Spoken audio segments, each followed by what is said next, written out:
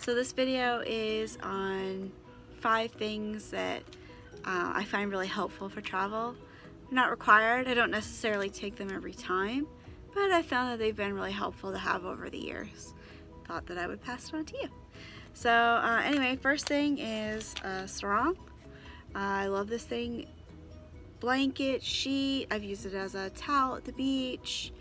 Could even be a skirt, or there's a dress in a pinch. So sarong is just a standard one. The next thing is a first aid kit. This is just a DIY one that I've done out of an Altoids tin. Just has chapstick, stomach pills, a little of those whisk toothbrush things, and then I have an Orajel, because the worst thing in the world is to be stuck somewhere and have horrible tooth pain. And that's in there, and I have a little tick remover in there too.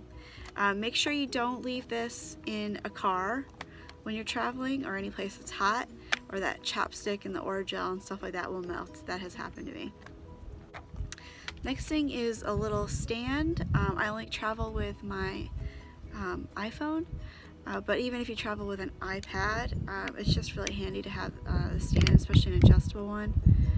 So I travel with that. And last but not least, I have palmar and plantar hyperhidrosis, which means my hands and feet sweat a lot, even when it's freezing cold outside. And so I always like to have like a little bandana, or in this case, this is one of those